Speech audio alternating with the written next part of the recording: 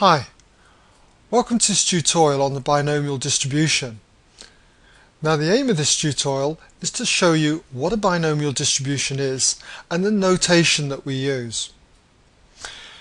Now the binomial distribution has four properties, and the best way of demonstrating this is by way of tree diagrams. And the first tree diagram I'm going to show you is that of throwing a dart till you get a bullseye.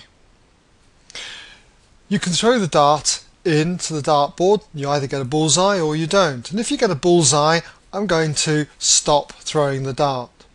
So I carry on to my second throw and I either get a bullseye or I don't get a bullseye, and so on. Now I could keep throwing the dart at the dartboard and never, in theory, get a bullseye. So this tree diagram would go on and on and on forever and ever. It would have what we call an infinite number of trials. Trials are these sections in between the dotted lines here. They represent, in this particular example, the first throw, the second throw, third throw, and so on. So what is the first property for a binomial distribution? Well, it is that we have a fixed number of trials, n. And so this particular model would not fit a binomial distribution because, as I say, it's got an infinite number of trials. So let's have a look at another tree diagram which has a finite number of trials, a fixed number of trials. And here's one. We've got the playing of two football matches. I've got my fixed trials, each one represents a match. This is the first match and the second match. And then you'll notice that what I've got here is that in any match you can either win it, draw, or lose. And then if you've won, say, the first match, you could go on to win the second match, draw the second match, or lose the second match, and so on. Now what is the second property for a binomial distribution? Well, the second property is that we should have two outcomes in a trial, success or failure. Now in this particular tree diagram, in say this trial here, I haven't got two outcomes. The outcomes are winning, drawing, or losing. Three outcomes. And you'll see in this trial here as well, I haven't got two outcomes. I've got three outcomes: winning, drawing, or losing. So this type of tree diagram is not suitable for a binomial distribution.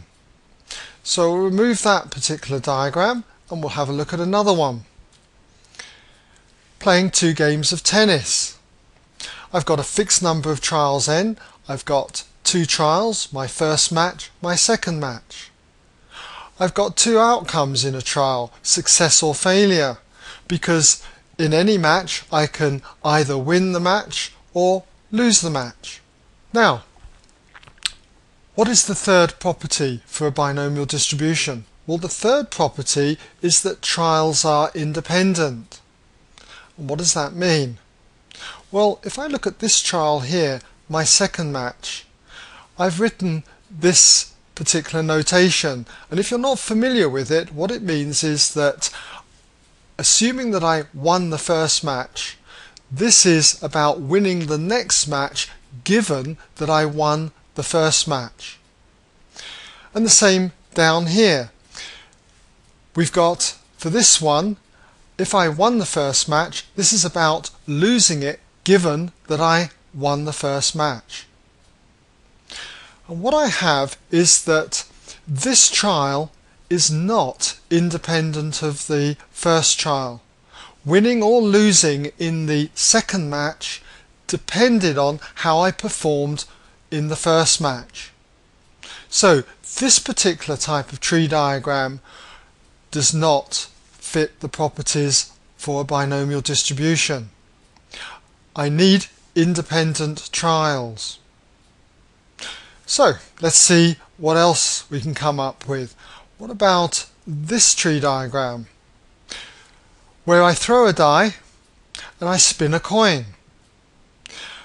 I've got a fixed number of trials, two trials again. First trial is where I'm looking at throwing a 6, and the second trial is where I spin the coin and I'm looking at getting ahead. So I have two outcomes in the trial, success or failure. I have either getting a 6 or not getting a 6. I either get ahead or I don't get ahead, and so on. So I've got two outcomes, success or failure. Success or failure. Are the trials independent? Well, of course they are, because when I spin a coin, it is unaffected by throwing a die. So what is the fourth property of a binomial distribution? Well, the fourth property is that the probability of a success, P, remains constant.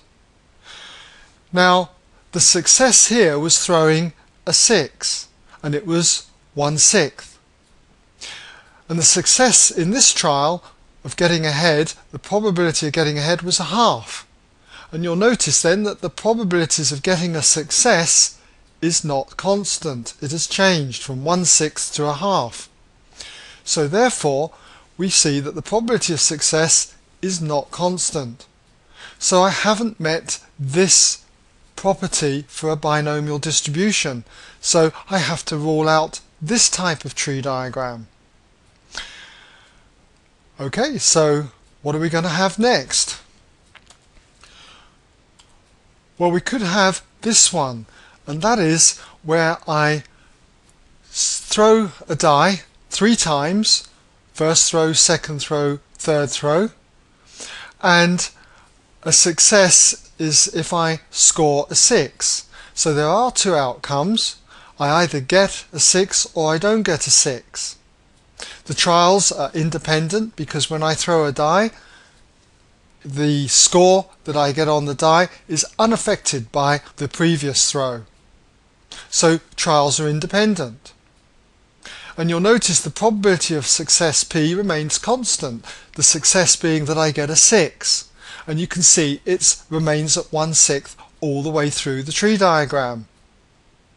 So I've met all the conditions, so therefore I have a binomial distribution.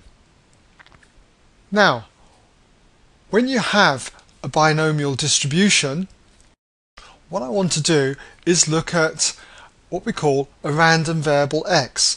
I've let x be the random variable, RV for short, which is the number of 6s that I score in these 3 throws. And that random variable x could be 0. I don't score any 6s, as if I went down this path here. Not a 6 in the first throw, not a 6 in the second throw, not a 6 in the third throw. Or it could be that I score 1/6, and there's many ways of scoring 1/6. I could score it on the first throw and then not on the second throw but on the third throw, and so on. I could also score 2 6s, and I could also score 3 6s. I certainly couldn't score 4 6s.